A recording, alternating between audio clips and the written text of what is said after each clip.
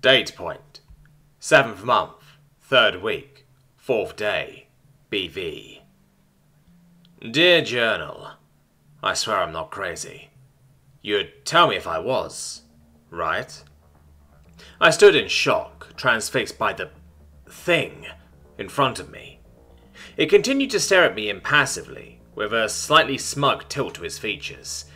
I stepped closer in the suddenly cramped cockpit, looking for any imperfections in the facsimile. Great hair, great smile, flawless jawline if I do say so myself. Narcissistically obsessing over me is exactly the same as doing it in the mirror, you realize.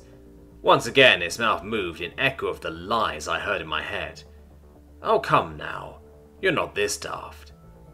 I'm being thorough. Shut up while I do my thing. One last check. You don't mind, right? He shrugged. Go ahead. I swiped my fusion blade for his neck. Nothing. Not even the token resistance flesh offered when introduced to the business end of a fusion blade. It officially wasn't there. Happy? Not really. And must you continue with this it business is dehumanizing. You're not human, so you can't be dehumanized.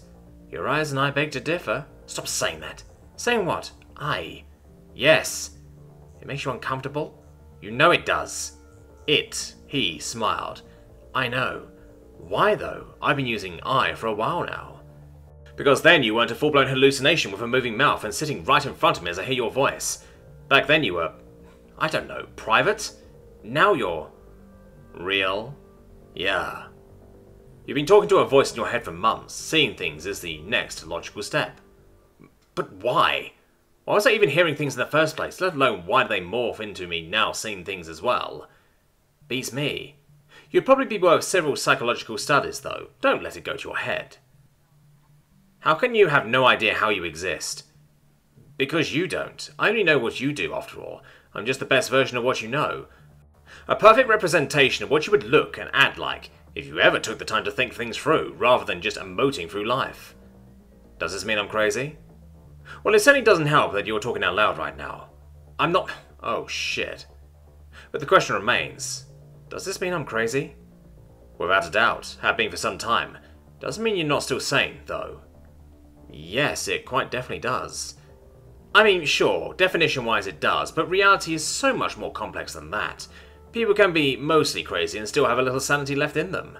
The real question you should be asking yourself is how much crazy do you have in you, and then use that to figure out how much sanity you have left. Okay, so how much sanity is still in there? Fuck if I know. Great, lovely, alright then. Assuming I still have enough to function, what's the next step? He raised an eyebrow in question. Next step?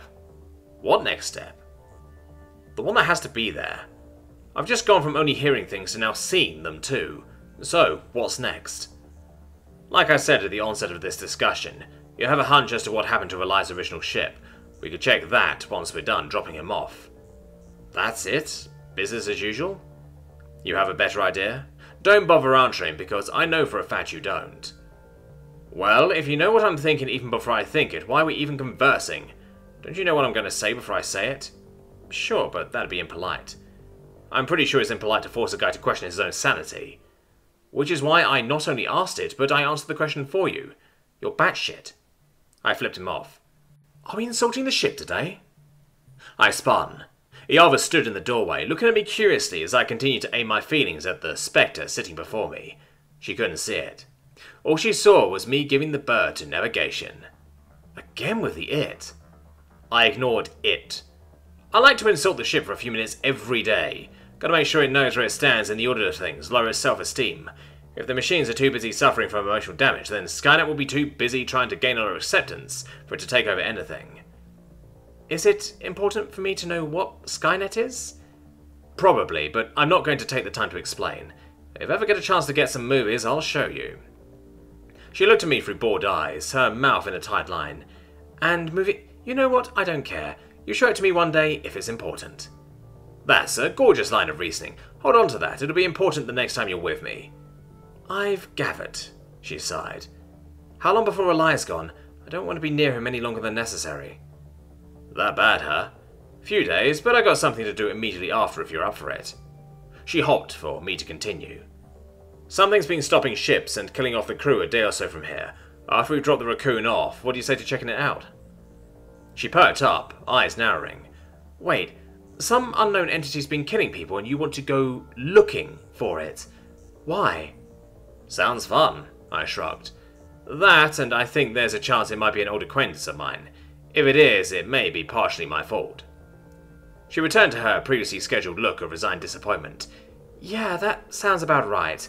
It being your fault, not necessarily the acquaintance part. I hit her with the double finger guns and a wink. Up for a game? She changed subjects. I don't feel like being alone right now. Normally I would have thought she was just trying to guilt-trip me into a game, but I could tell something was on her mind. Oh, really? I wonder what. Not a clue. Hopefully she doesn't want to talk about it. The apparition stared at me in disgust. We set up in the living dining area since Riley has retired to engineering. I'd offered to let him sleep the much more comfortable furniture in here, since they were only 2 bedrooms and I wasn't about to sleep on the couch. He'd wanted privacy though, so he had opted for the back of the ship. It worked out well now, since there really wasn't enough room for 2 people and a ghost to play a game in the cockpit. As we set up the board, it sat down to my left. Now you're just being mean. Something was eating at her. Halfway through, I was able to catch her in a trap that even I wouldn't have fallen for. Most telling of all, she barely seemed to care. Just a few turns away from what was about to be my first victory since the day I'd taught her, she extended her tail to move a bishop, but stopped mid-motion, eyes glazed in thought. Should I stop trying? She spoke suddenly, tail still poised. Shit. I looked up from the board. In this game? Might as well, not much you can do at this point. Ignoring my answer, she took a deep breath. Because every time I try to do the right thing, I just fuck it up. Joining the Temple Guards, the attempted coup, and now this. Every time I think I've made the right choices, subsequent events just go on to prove that I've done more harm than good. If things just end up worse off after I try to help, what's the point? I'm not saying I should do the opposite and actively try to ruin things, but should I just stop trying to help at all? I remained silent, hoping the questions were far more for herself than me. She continued to look at me expectantly, waiting for an answer. Fine, I'm not the best person to ask here, you of all people should know that, I began. But if you want my flawed opinion, then I'd say stop beating yourself up over the things you can't control. Sure, the things you did might have gotten people killed, probably even fucked things up more than they already were, but did you want that to happen? Of course not. Did you make the best decisions, at the time, based on all that you knew? I think, but then that's it, you did your best. You might fail every single time you try to help. I have so far. Failing is the only thing I've had success at since I've been out here, since high school really, but I'm still going to try and make things right. I'm going to fuck that up too. I'm going to keep fucking up until one of my mistakes finally kills me, but until that happens, I'll make the best decisions I can, based off what I know at the time. And if that decision is to step back and let someone else take the reins, you better believe I'll hop out to the driver's seat. But until then, I'm the only one there, so I might as well try and steer.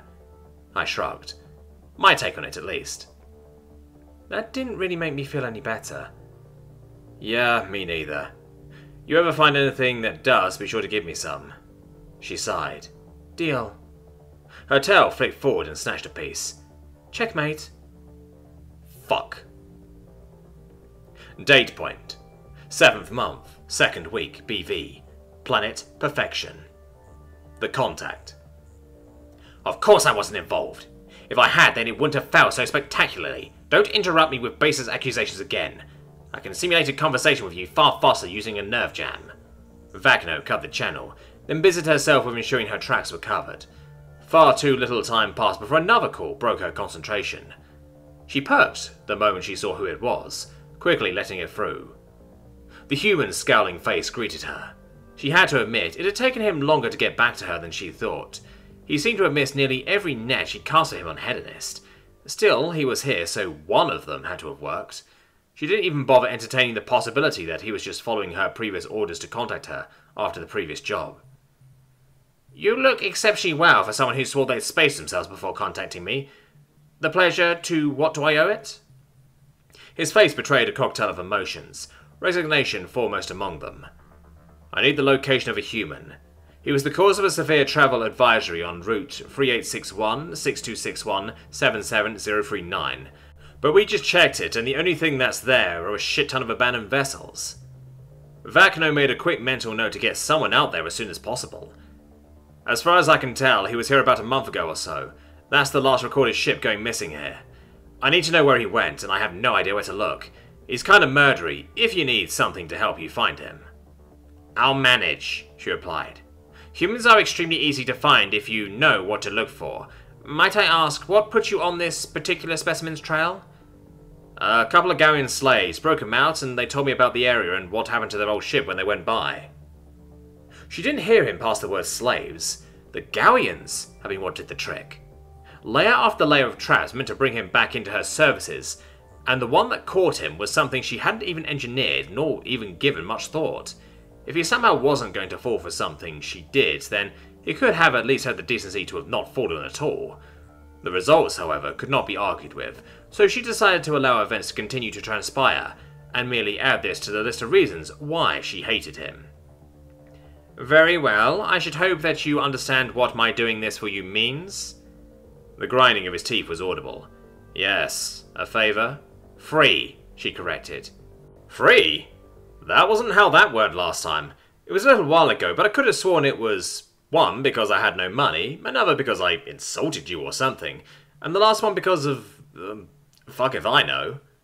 Well, she smiled thinly, your tone is always insulting, so we can easily tack on a second, and if you require a reason for the third, then how about the fact that you failed to mention how you currently have another death-old species on your ship? He was truly terrible at keeping his emotion off his face. At the mention of his companion, his eyes bulged, before he hastily tried to cover up the fact that they had. What? She cut him off with a sharp gesture.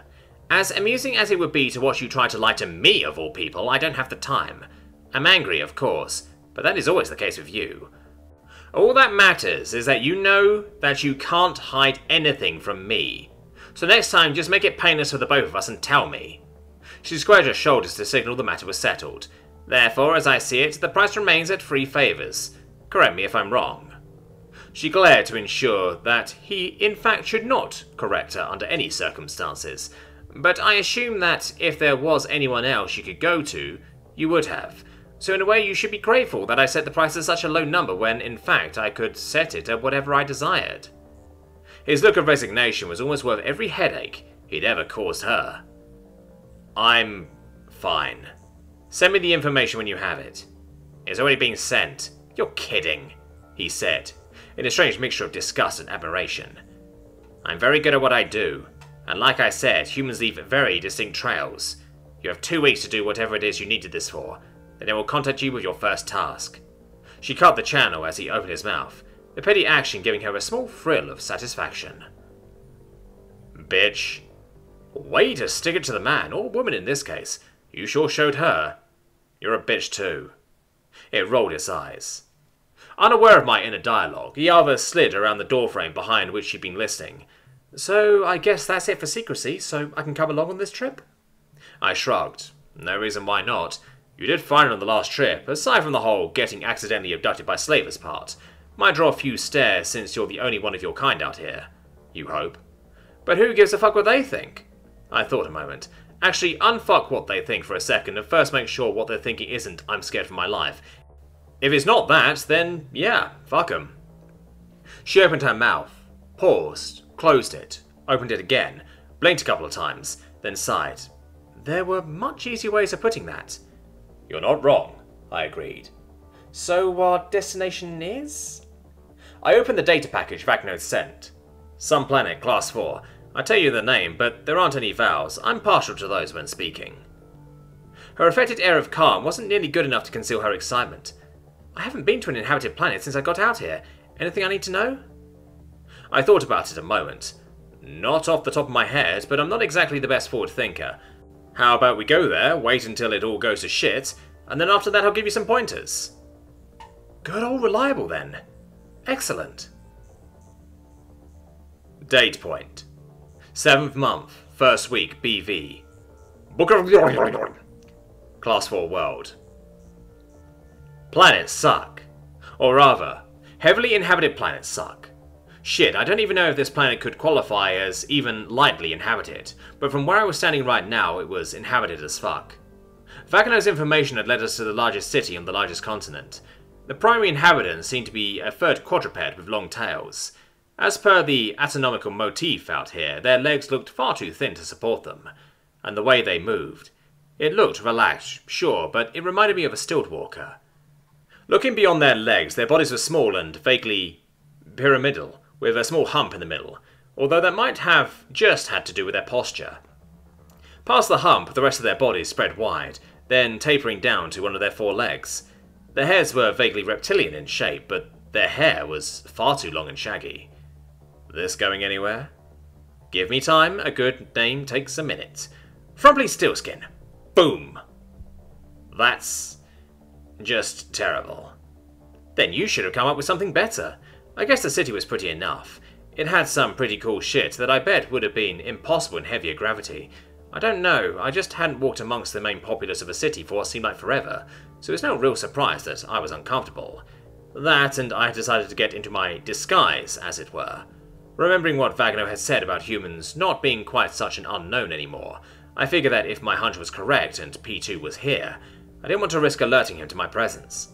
My disguise wasn't meant to make me look like anything, but rather make it so underneath all the layers I could be anything that was on the shorter side of things.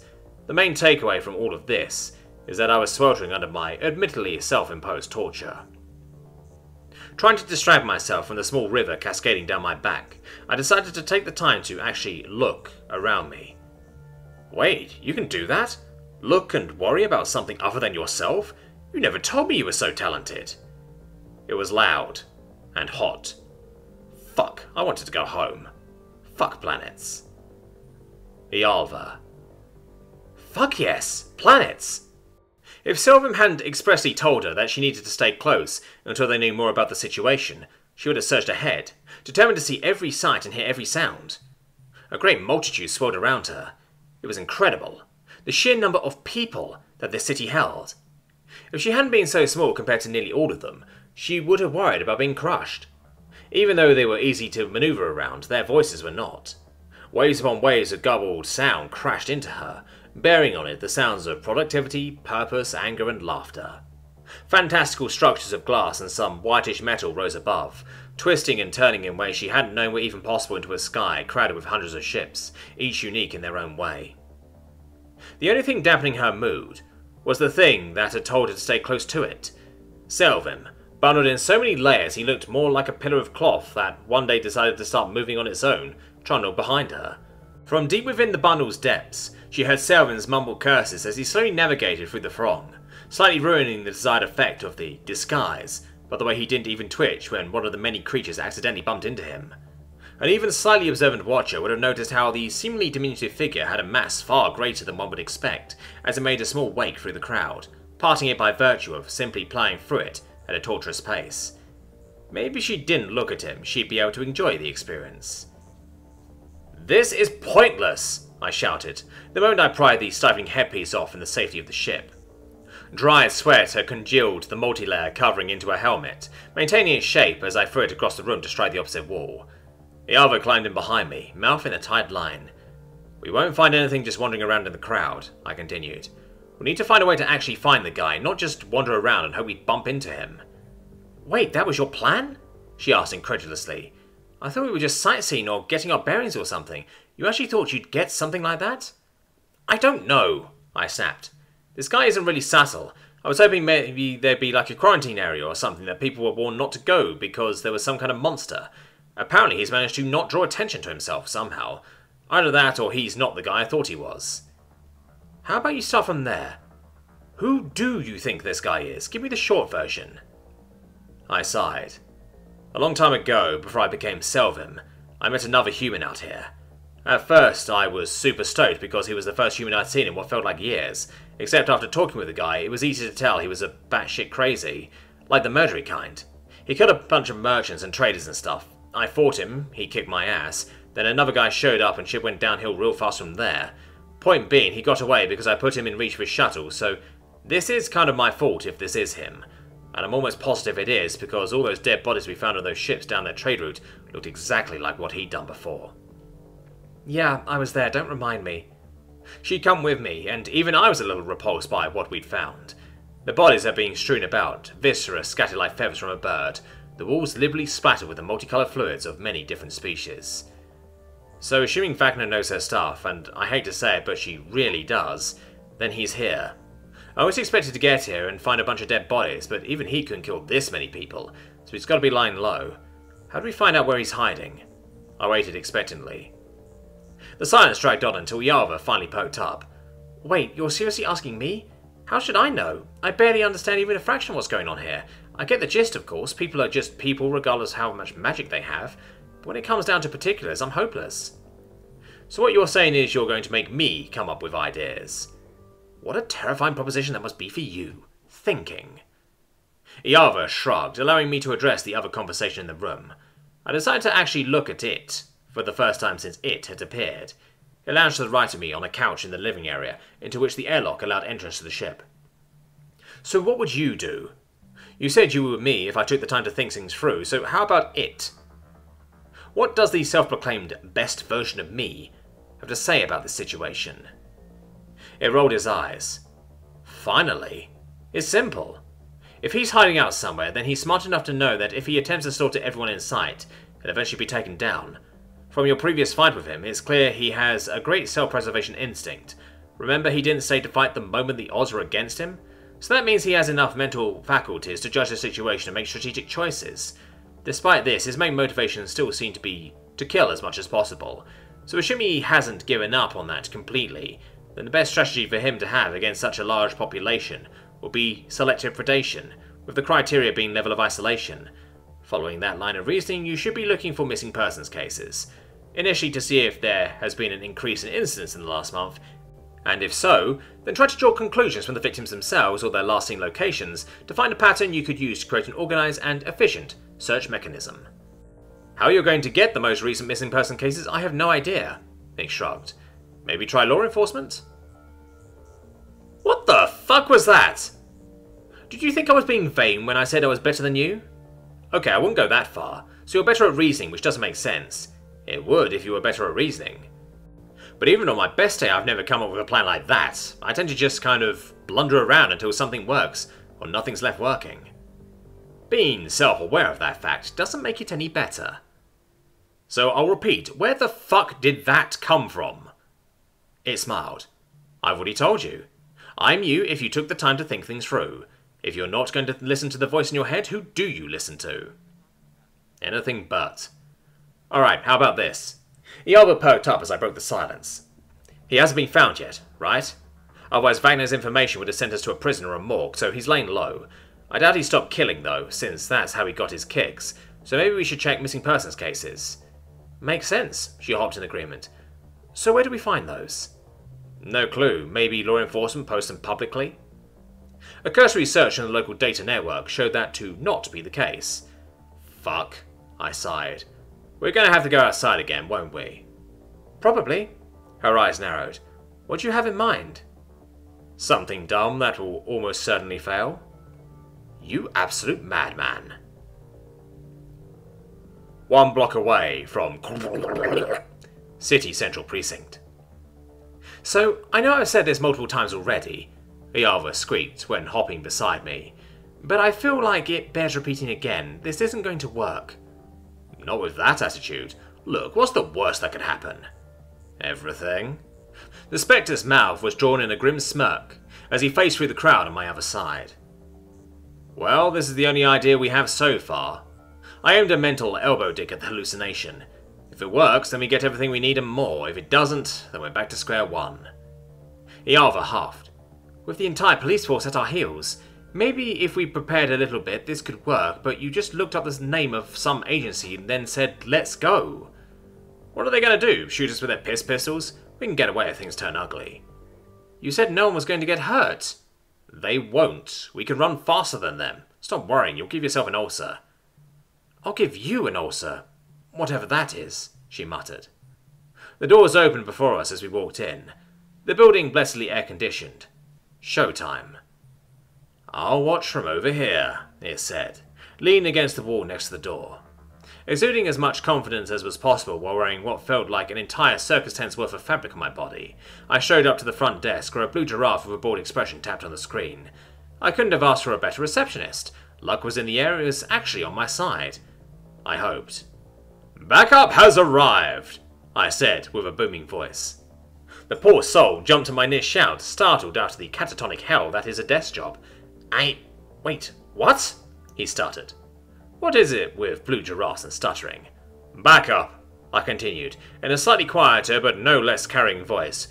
Your request for help from the Dominion Department of Interplanetary Justice has been answered. We, I gestured to Iava and myself, are here to fix your... I lowered my voice to a conspiratorial whisper. Problem? Problem? What problem? I wasn't aware we sent a request to the DGIJ for... I had to keep him off balance, so I interrupted him. Son, if you don't know what I'm here for, then just tell me where to find your superiors and alert them I'm coming. I'm not... Kid, I cut him off. This is above your pay grade. Maybe it was best if I didn't leave the decision up to him. I started walking down a hall that led me deeper into the building. This way to ongoing investigations? Yes, but I'm still not... Thanks. Make sure they know we're on our way.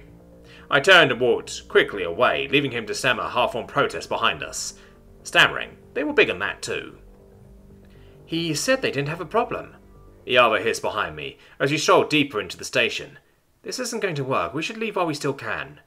Not yet, I hissed back. They might not have told him. I know if I wanted to keep something secret, I wouldn't let a blue giraffe know. Not to be specious or anything. As we continued to walk, Iava inhaled sharply several times as though she were about to voice more quitter talk. But if she'd learned anything by my body language right now, then she'd know by the confident figure I struck as I marched forward that nothing short of a wall would stop me now. Maybe not even that, considering how paper-thin some structures were out here. She can't see your posture, dumbass, not in that get-up. Then she'd tell by the confident pose my amorphous lump of a figure struck as I marched forward. Semantics. Point being, I was going to keep going down this path until someone shot at me. You're mad. Say so yourself. Instead of criticism, you could give me some encouragement. Godspeed, you beautiful disaster, he said sarcastically, swinging his hand in an exaggerated salute. I'll take it. Reaching a door with a sign telling me I had arrived, I burst into the room, took a deep breath, then headed for the largest office in sight. I didn't make it more than 3 steps before a frumpy stiltskin got in my way, attempting to keep me from my glorious purpose. Hold up. Who are you and what are you to... Having already planned for this, I gave Iava the signal. It was supposed to be a cool hand gesture with a lot of flashy finger movements and fist maneuvers, but from under the top of my disguise it probably looked like I was enthusiastically jacking myself off. Whatever got the message across, and my faux jack evidently did, as Iava shot underneath the frumpy stiltskin and with a towel in between his legs. He collapsed to the ground, sputtering, just in time for another one of his colleagues to take his place in an attempt to waylay me. She too joined her friend on the ground, overcome by my presence, and the fact that a kangaroo rat jerked her feet out from under her. By now all eyes were on us, and all minds set to stop me. And so it was that I arrived at the head honcho's office door, a frumpy stiltskin Moses. The other parting fuckers like the Red Sea as I strode ahead. I gave her a thumbs up, from which her perspective must have looked like the grand climax beneath my disguise. Before I barged into the office I had guessed belonged to whoever was in charge. Once inside, I placed myself before the door, which swung inwards, to keep it from being easily opened. What if Iava needs to get in? I told her to just bounce around and not get caught until I was done. You're pointedly not looking at me, so I'll just tell you, I'm glaring at you disapprovingly. Noted. Turning, I looked at the white giraffe sitting against the far wall, mouth agape and figure frozen in what I hoped was indicative of a fun-loving and understanding state of mind. Working off the assumption that it was precisely that, I said the first thing that came to me. There seems to be some kind of accident out there. Someone tripped. You should probably look into it after we're through here, but first we need to talk. He continued to gape. Excellent. You're a man of action. My favourite. I'm here from the DDIJ in response to your call for help regarding your current carnivore problem. He finally found his words. What are you talking about? You come in here, attack the precinct, then attack me in my office and start spouting nonsense about some kind of carnivore problem. As the head of public relations, I can assure you that if there were a carnivore problem, this precinct and its officers would... Let me stop you right there, I interrupted. Head of public relations, you're not the head of ongoing investigations? No, but if you're wondering who's in charge, then most definitely... Where's the other guy's office? There. He gestured at the wall beside me, that looked to be made of frosted glass. But... so sorry to bother you, another time perhaps. I turned and walked through the wall beside me. It was indeed frosted glass and shattered when I shoulder-checked it. My burqa protected me from the falling shards as I strode to the considerably smaller, but far more cluttered desk with a composed frumpy stiltskin behind it. Hello, I began again. I'm from... The DGIJ, I heard, she said calmly.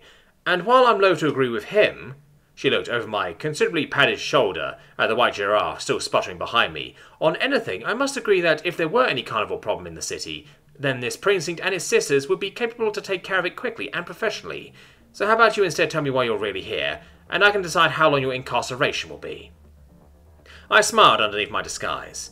Fuck, it had been a while since I met anyone out here besides Wagner who could stand up for themselves. This was starting to get fun. How? Your flimsy lie hasn't even made it past your first sentence. So scrap the lie, I'll improvise. You need to learn to give up before the guns are aimed at your face. I'll level with you, I said, ignoring my critic. I'm not from the DGIJ. I'm shocked, she deadpanned. But you're wrong when you say you don't have a carnival problem. In fact, you have the most dangerous carnival of all. Time for the Hail Mary. I mean, if I was wrong about this, then there was no point in me being here anyway. Tell me, you've had an increase in missing persons cases over the past month, correct? Of course we haven't! The white giraffe's voice erupted from behind me. I would have jumped if I'd been able to under my layers. And if there were, then we'd be sure to...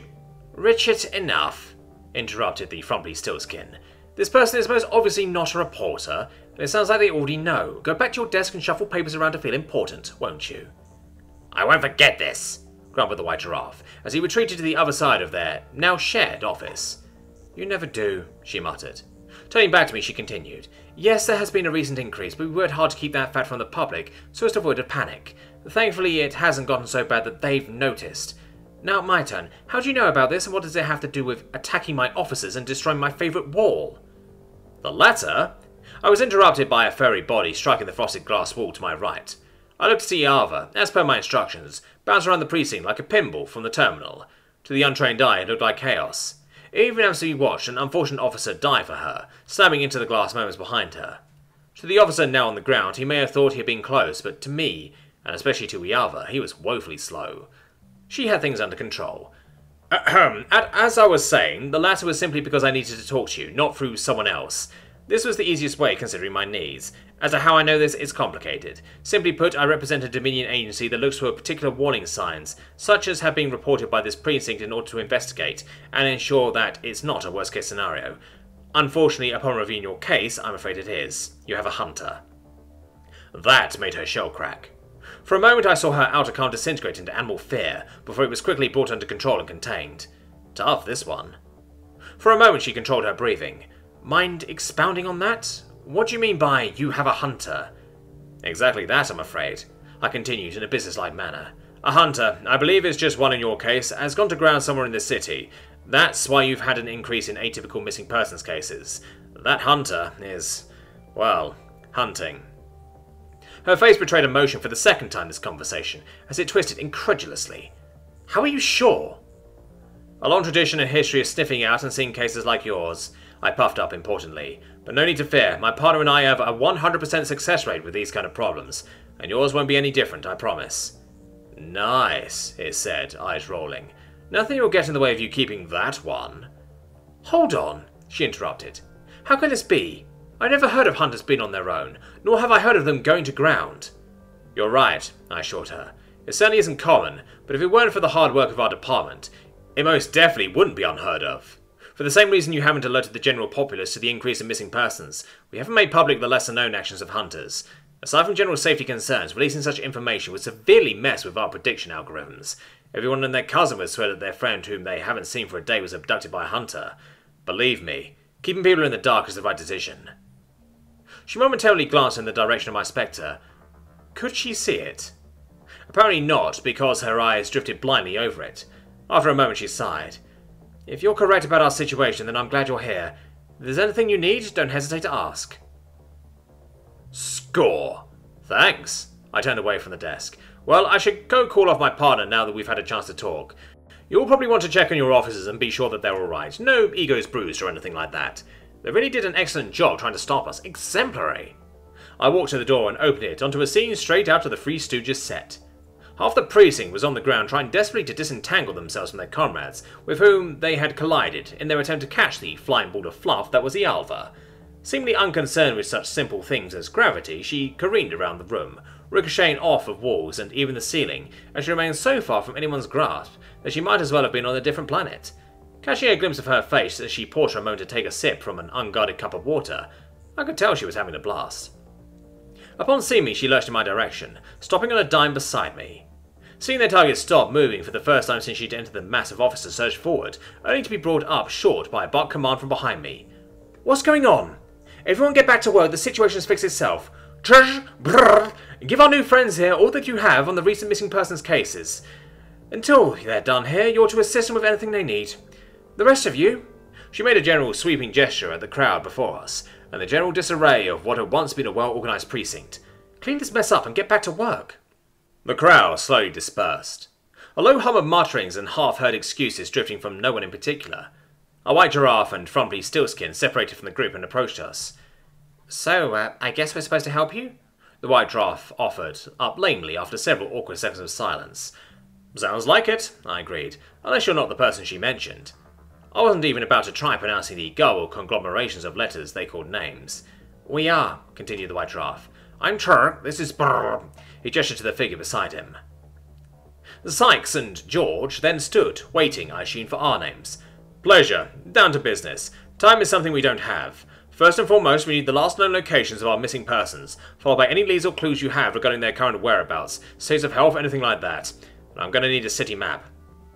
Sykes left, presumably to do what I just asked, but honestly he could have been going to put on more than a utility harness as far as I knew. George led us to a desk, looking at us over his shoulder. It's probably just me, but I don't remember the captain introducing you. Who are you again? "Someone that's here to help, and from the looks of things you need it." He bristled, at least I think he did. Shocking, I wonder what could have possibly offended him. "No clue.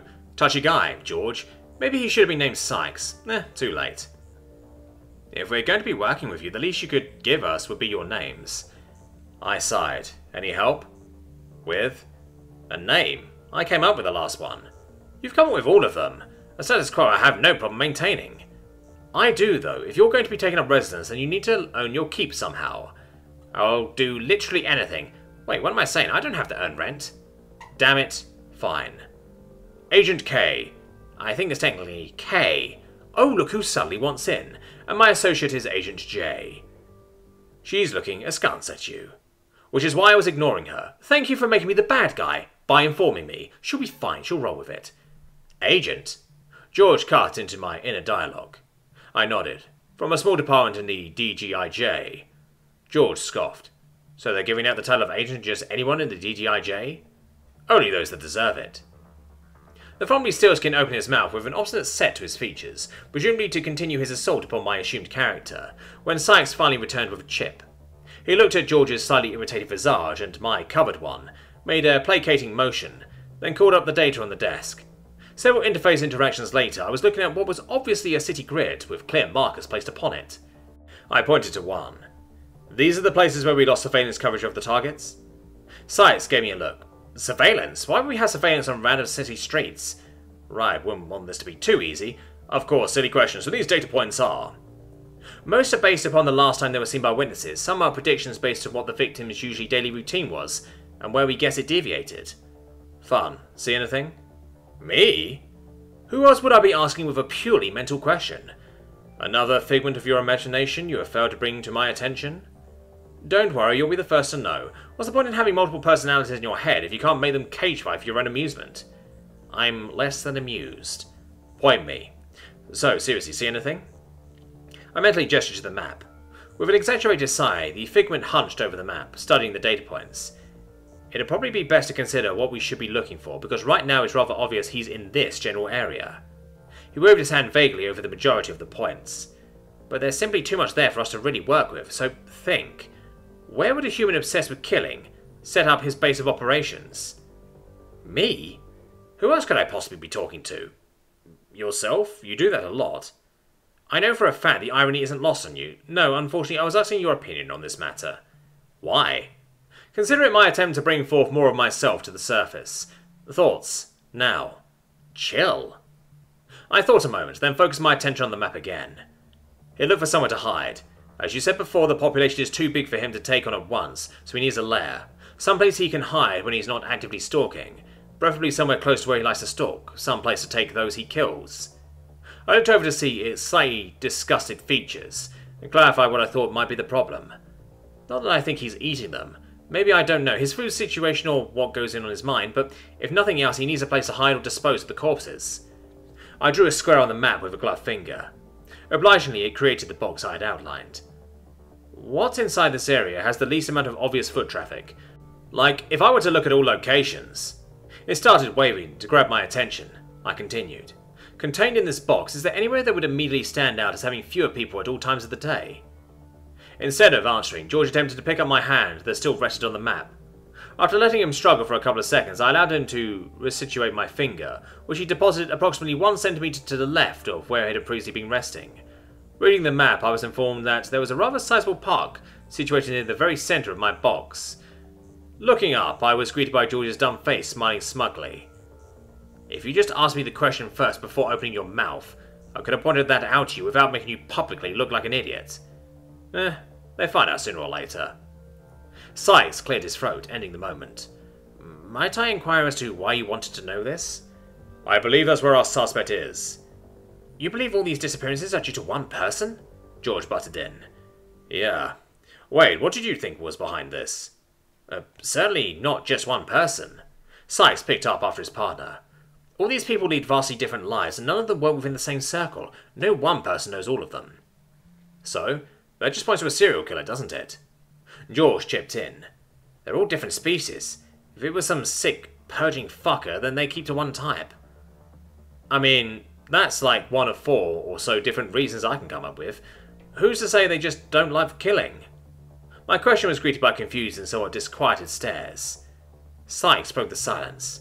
What kind of sack of shit would just kill for the sake of killing? That's Hunter. He cut himself off. Wait, what's your department called? I winked. Then realizing that he couldn't see my face, I waved his question aside. When he continued to stare questioningly, I realized that he really couldn't see my gestures either, so I resigned myself to a cliché. Oh no, not another one. That's on a need-to-know basis. And all you need to know is that I need this area around the park cleared of all personnel, police and civilian, by tonight. And if you got some infrared goggles, I could really use those too. I'm kind of working without some of my department's equipment. We had to rush out here. George appeared stuck in a trance, lost in his own thoughts. But at my tone, Sykes pulled himself together, questions and doubt draining from his features as he drew himself to his full giraffic height. I'll see to it personally. Anything you need as far as gear? How much backup? Do we need air? Drones? Oh shit, I have allies this time? What kind of weapons do your drones have? My question shook his calm, but only for a moment. They're set up to mainly just provide surveillance, but they can be outfitted with crowd control weapons. We could probably tune them up to deal enough damage to incapacitate. The surveillance will be enough then. Keep them high above the park and have them looking for heat signatures. I need some kind of HUD. I assume that can be a part of the goggles? Of course, Sykes gulped. Will you be needing weapons? How powerful can you make them? Anti-tank like a 183 Mark II, maybe a 230? His eyes bulged. No! I won't be authorized for military weaponry. Just checking. I'm set on weapons then. The goggles con HUD should be enough. Sykes turned to George, speaking in a calm but firm voice. You got that? 2 pairs of tactical night vision headsets? Oh, just one, I interjected. For me, she won't need one. Got that? Sykes shook the frumpy steelskin shoulder. Brrr. George returned to us after several painful seconds, his eyes coming into focus. Huh? Headsets? Right, yeah. Headsets. I can get them. 1, I reminded quietly, not knowing what was going on but picking up on Sykes' calming tones. 1 headset, George gulped, then started walking away. Eyeing him for a moment, I gathered I was meant to follow. Signaling for Yalva to stay and hoping I managed to get the point across despite my tarp, George led me through several hallways until we entered a room with several nanofactories. Punching something up, he stood, watching the machine work without seeing it. I stood awkwardly behind him. You gonna ask him why he's all like that? He gestured to George's back. Fuck no. If he's got baggage, I don't want that shit. Agreed. We stood for several slightly torturous moments. Finally, the factory hummed to a stop, and George handed me a melted lump of some plastic-like material. It didn't look like it would fit on anything's head, let alone mine. Right, this shit. I was about to hand the presumably working headset back to George when it twisted my hand, morphing and melding to a pair of human-shaped goggles. Well, I'll be damned. Someone updated the system. Boy, I do not envy the fuck who got Anal Pro to make this possible. Making our way back to Sykes and Yalva, I stashed a headset in one of the many folds of my outfit. Have everything? Sykes asked as we approached. Yup, I chirped. One last thing. When we set up the perimeter, it can't be obvious. No lights, no announcements. Just quickly and quietly clear it. Give the park like a 3-block radius. We can't spook him. And specifics on him are... Similarly privileged information. Just have all the manpower that you need to make that area clear. When exactly should we start? I glanced at my Spectre. Midnight sound good?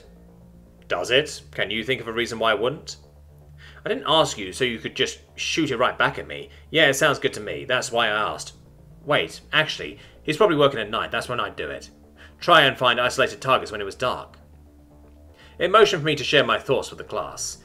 Start a few hours before dawn, I decided, trusting my implant to translate hours into something comparable.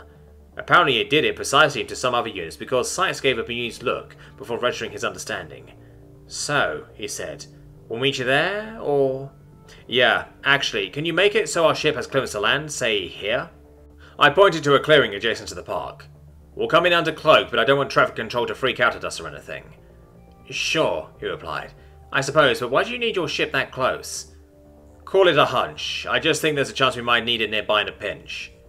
Okay, hold on. You just can't keep us in the dark about everything here. If we're supposed to help you, then we need to know at the very least exactly what we're up against here. We need details. We need... I cut him off. That's the point. I don't want your help. All I need you to do is keep the area clear of civilians and police. If you see something that you think might be our problem, I do not want you to engage. If you see anything that looks threatening, there's only one thing I need from you. Hide. Don't run, there'd be no point. Just hide. Understood? He stared at me, mouth agape. Understood? I asked again, louder. Yes, he quickly stuttered in acknowledgement. Great. See you there early tomorrow morning. I turned, walking back the way we had come out of ongoing investigations. 3 hours before dawn the next morning. Wake up! Up! My word exploded in pain and bright lights as something harsh struck me on the head. My hands flew to protect my head as my feet launched up, aiming at my groggy mind's best approximation of where the assault had originated.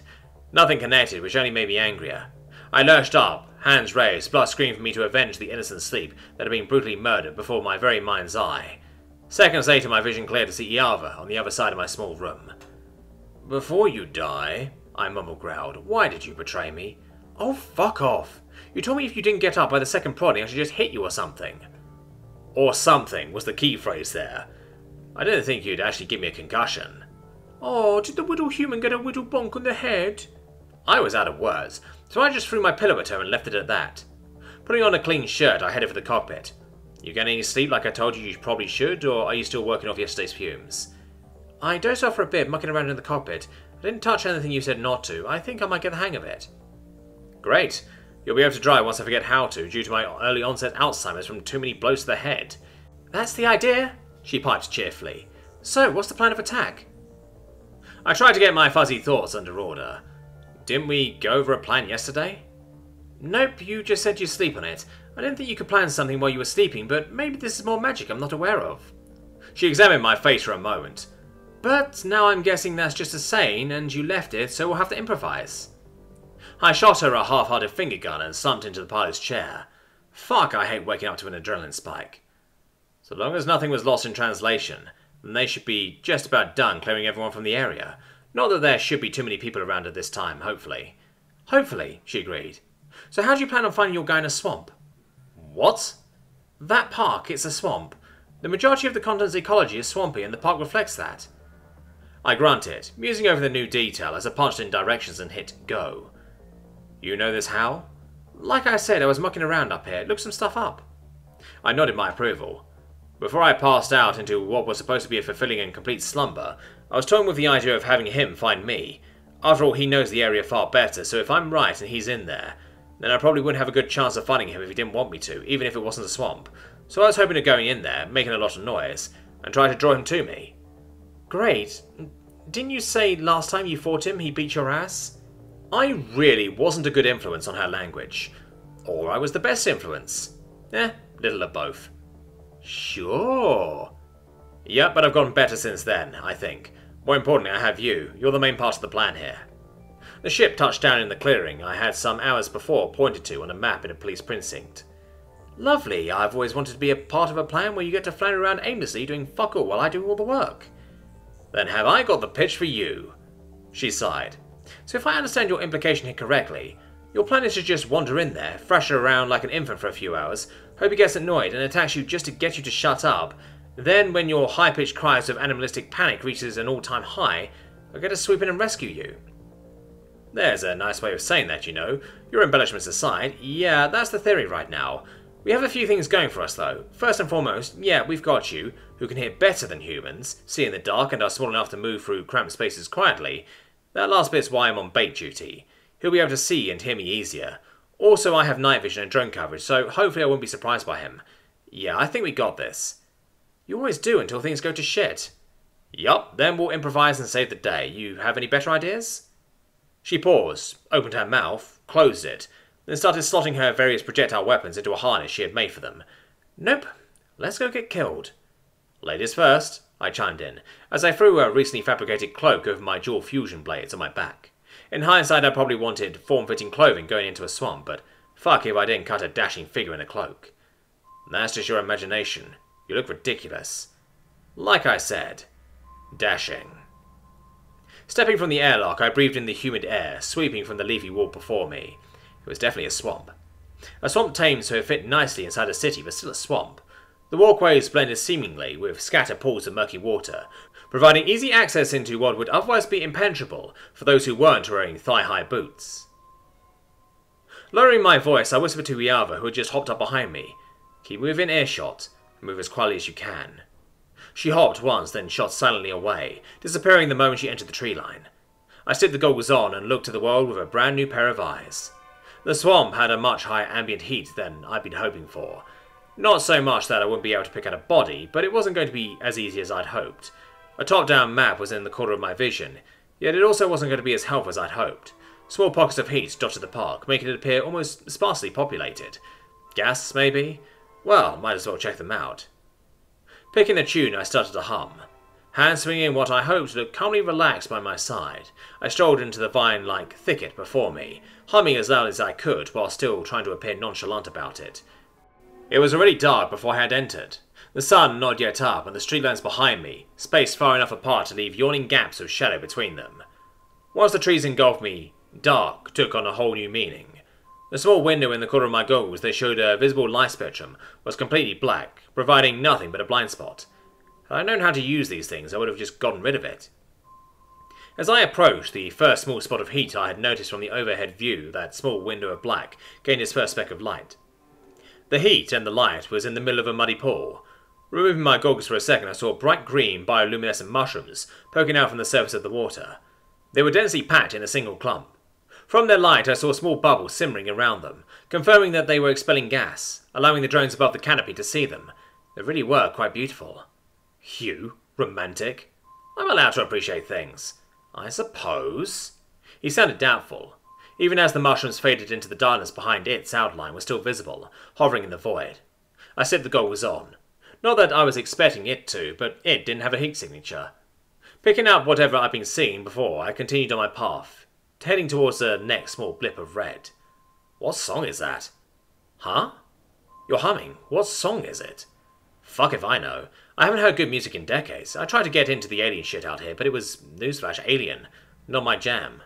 The stuff in the kangaroo rat world was a little better, but all they had was flutes and lutes and shit. Everything sounded like a Peruvian pan flute band. Got tired real quick. I was silent for what were some of my most pensive minutes, although that's not a high bar to set. Damn. I haven't thought about Earth in a long time.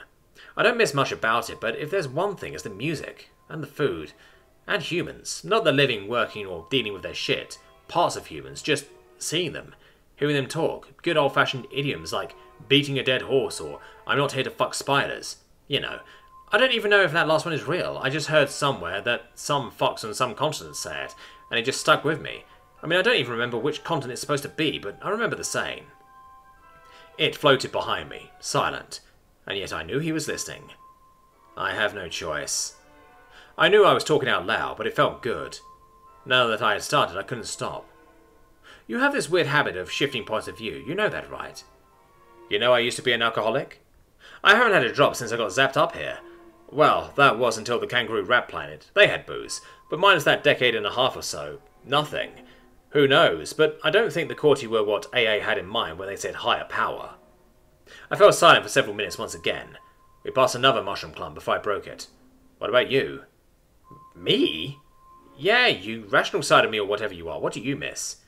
You don't need to speak out loud. I know, but I'm supposed to be making noise. Now answer me, what do you miss? About Earth? No shit about Earth. What else would I be talking about? My time in the army? Come on. What would my more rational side miss? I guess the air? You don't sound too sure about that. And what? The air? I took a deep breath, trying to summon up memories of the smell of the air of Earth during the stiff spring breeze. Although I think I see your point. Even here in a swamp the air smells clean. It's humid but still clean. And dead. Not decaying dead, just dull. Nothing there. We approached another patch of mushrooms. These closed the edge of their respective pool on the side of the path. Squatting down, I reached to pluck one of the mushrooms, wanting to see how long it continued to glow after it was separated from the group. Also, it had helped draw attention to myself. As I plucked at it, the entire clamp came with, their roots surprisingly anchored together. More out of curiosity than anything, I kept pulling with one arm, wondering how long they could hold together. The cluster was almost halfway out of the water when I stumbled back from them with a yell, falling backwards into a pool behind me. Splashing to the surface, I sputtered, wiping water from the goggles that, to their credit, hadn't fallen off. Unfortunately, they had made it hard for me to blink away the image they burned into my retinas. The mushrooms had been growing out what was a waterlogged but unfortunately recognisable decaying corpse. Apparently, Courtie really did have spines. Empty sockets had stared back at me from a skull with tattered scraps of skin, slashing off around them like torn drapes. The cluster still slumped around the bank, laying limply there. The hole was glaring at me for disturbing their final rest. Fuck! Oh, fuck, all those heat signatures, fuck! How has someone not noticed all these yet? Because those that don't have it don't look. They see as well as he does, empty eyes and empty minds. A chill ran through me as a voice I remembered coming from behind me. Okay, first thing here, look on the bright side, of which there were actually several. First and foremost, I was right. Damn, I am good. Second bright side, my plan worked. I had made him come to me by just blundering around a swamp. And thirdly, just off that last sentence, he didn't seem quite as off his rocker as last time. He definitely wasn't all there, but maybe there was just enough that I could actually talk to him this time. Although to what end, I didn't know. Maybe try the don't kill me angle. Sounds good to me. Player 2, that you. Man, it has been a long time. I slowly started to stand and turn. Last time was what? I didn't get to finish as I felt more than heard his movement behind me. I rolled into the direction I knew he was coming from. My side connected with something, followed quickly by a splash. Stopping myself before I joined him in the pool opposite, I lurched to my feet, drawing my blades. Wait, don't turn those on with... Two suns bloomed directly before my eyeballs. I screamed at the searing pain as I dropped the blades and tore the goggles off my face. Cursing, I picked up the two bright blurs on the ground, raising them before me. Something was still splashing, although it sounded like it was moving to the side of the pool opposite from me. Hopefully he hadn't seen what I'd done, because aside from my blades I couldn't see anything. Fuck, this had better not be permanent. The splashing stopped and the sound of someone pulling themselves out of water filled the air. I waited a moment and started talking. I had to get him into a conversation, or I'd have no clue where he was. Damn, dude, is there any way to greet a friend? I know it's been a while, but at least you could say hi before trying to kill me again. Silence. Then blessedly he spoke. You are human. His voice was strange, really. I thought it was just more of the voices. They help me, you know. Helps me keep it. They know that if they weren't there, then I'd lose it, but I still have it, and it's stronger than ever. He stopped, waiting for my response. Oh, right, yeah, it. I remember that about you. So, how's it doing? It's stronger, he said in a panting fervour. Stronger than ever before. I've grown it, tempered it, and it's grown bigger. But you have it too. You have it still, I can tell. You didn't freeze when I attacked you. You didn't run, you attacked. His voice rose in a nervous giggle, that slowly grew into a mad cackle. It only grows a little from these soft things, but you'll be worth hundreds of the soft things. You'll make it become so much more. Dude sounded like he almost orgasmed at the end of his impassioned speech. Unfortunately, he stopped after that. My vision was starting to return, but it wasn't there. I think I saw a blur that was the light of my blades reflecting off his face, but I had to keep stalling. So all these bodies in the swamp, you killed them? Bodies? He sounded offended. These aren't bodies. Only those who have it have bodies. These were soft things. Simple soft things. His voice was edging around the pool, inching closer. I could make out the glint of light reflecting off something in his hand. You and I, we have bodies, we have life, not these pulpy bags. I could almost make out his features hidden behind dense and dirty air. All they did was bleat and cry when I called them. None of them had it. If they had, they'd have fought to keep it. It'd have fought to keep them. They didn't have bodies, just soft things. A jagged shard of metal came into focus as my vision returned to a workable capacity. Its sharp edges were stained with red where they cut his hand, but he seemed not to care. He had edged back to the same side of the pool as me, and now we stood, poised, a few meters between us. Let's dance, fuckface. With an exhilarating cackle, he leapt forward, pouncing in the blink of an eye. He was in my guard and swinging his knife before I could even register. Cursing, I dodged, backpedaling while throwing my blade across my body trying to ward him off. He pushed, keeping inside my reach, and diving forward with his fist while cutting at one of my hands with his knife. Instead of being cut, I dropped the sword and took his fist to my centre, using it to help push me back while ducking low and swinging out with my leg. He jumped, but I surged forward and upwards, disregarding my remaining blade and shoulder-checking him as he came down. In a tangle of limbs we fell onto the path, rolling as each of us struggled to get on top of the other. A sharp pain pierced my back once, twice. He plunged a knife wildly in me, trying to get the upper hand, but I was stronger. Riding the wave of adrenaline, and praying that he didn't hit anything that I couldn't survive without for a few minutes, I straddled him. Seeing his future, he left his knife in me, and struck out at the arm that still held my last sword. A push, a pull, and my numb hand dropped my sword as my arm screamed in pain. I flipped, relieving the pressure but giving him the opportunity to get on top of me. From there, I knew he'd had me in a hold. I needed an out. One appeared in the form of an Yrrol, flying from the trees. The pressure on my back disappeared as she took him in the chest, throwing him off me. Flipping upright, I jumped to follow her. Getting my bearings, I was just in time to dodge her as he got a hold of her and threw her at my feet. Jumping and wincing sympathetically at the splash I heard behind me, we attacked each other with our fists. Dodge, cut, dodge, dodge, hook, backstep, backstep. He flew at me in a flurry of fists and kicks. He was backing me to the water, and I knew it. Think. Think. Oh. Taking my last two backsteps, I pulled the knife from my back and attacked, disregarding my already fading body to get to him and force this fight. He went for my arm again, but I had seen it twice before. Twisting away from him, I reversed my grip and plunged the jagged shard into his left thigh. Pulling it out, I jumped it to my other hand and took him the armpit. In a fury, he kicked my feet out from under me. Pulling the knife out as I fell, I used my positioning to pin him in the foot. He howled, kicking my head and my aching back with the other, non-skewered limb. Yrrol finally re-entered the fray, throwing herself into the back of his knees. He collapsed, and once again he and I grappled on the ground, both suffering severe blood loss. Yrrol entered the fight by plunging the point of her throwing knife under his throat. "You're done," she growled at him. He froze, perfectly still. She looked at me. "You okay?" "No," I winced. "You survived getting stabbed multiple times before. You'll be fine." I ignored her. "Well, what are you waiting for? Finish it." She set her jaw stubbornly. "No." "What? Why?" "For so many reasons. We're not his executioners. He doesn't owe us anything. There's police literally right outside this park. And the families of the people this fuck killed deserve justice. Real justice, not us." I panted tiredly. But if I'd had the energy, I'd have smiled. "Okay. How are we getting him out of here?" "The moment you remove that knife, Hill." Using her tail, she struck him hard in the temple with the butt of a javelin. "Fuck!" I slump-jumped and instantly regretted it. "Careful with shit. You might have just killed him." "Wait, seriously? That doesn't just put him out?" "I mean, maybe, but even that's really bad for him, but..." I stuck a finger under his nose. Warm breath brushed against it. "Okay, he's alive, but seriously, don't ever do that shit to me. The hair's not just an on-off button." She shrugged. "It worked. You stay here and focus on not bleeding to death. I'll get the police and medical assistance." "You sure you can find your way back?" "This place isn't nearly half as complicated as the burrows of Sordid. I know exactly where we are." She shot off down the path, calling behind her. "Be back, don't die." "Yup," I grunted. "That's the plan." Fuck, ow. I think I'm just going to take a nap. A ghostly face loomed over to me. "No, talk to me. Now that you've seen and talked to a human, do you still want to visit Earth?" I laughed, then coughed, then stopped because everything hurt.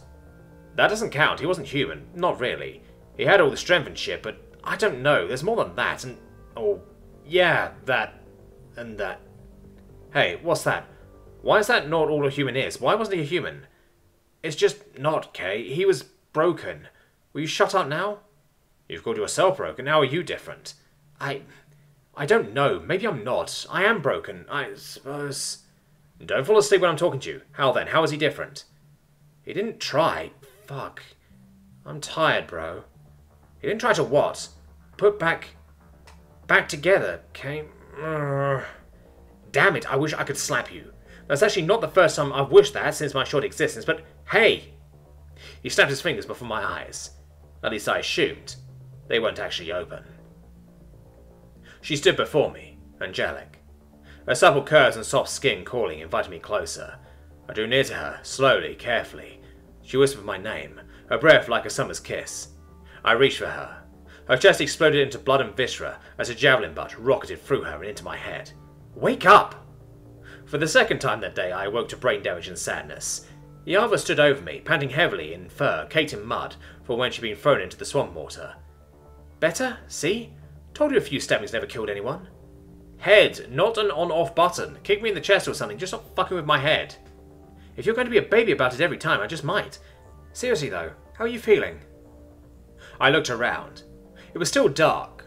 The only light came from my discarded blades and the softly glowing corks. Like I have a hangover without the pleasant memories, but stronger actually.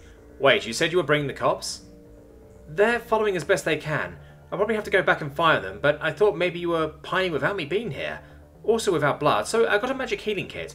Made them show me how to use it and rush back. You able to stand? Yeah, think so. Why? Because it sounds like they actually found us and you don't have your disguise. If you can stand, you can run.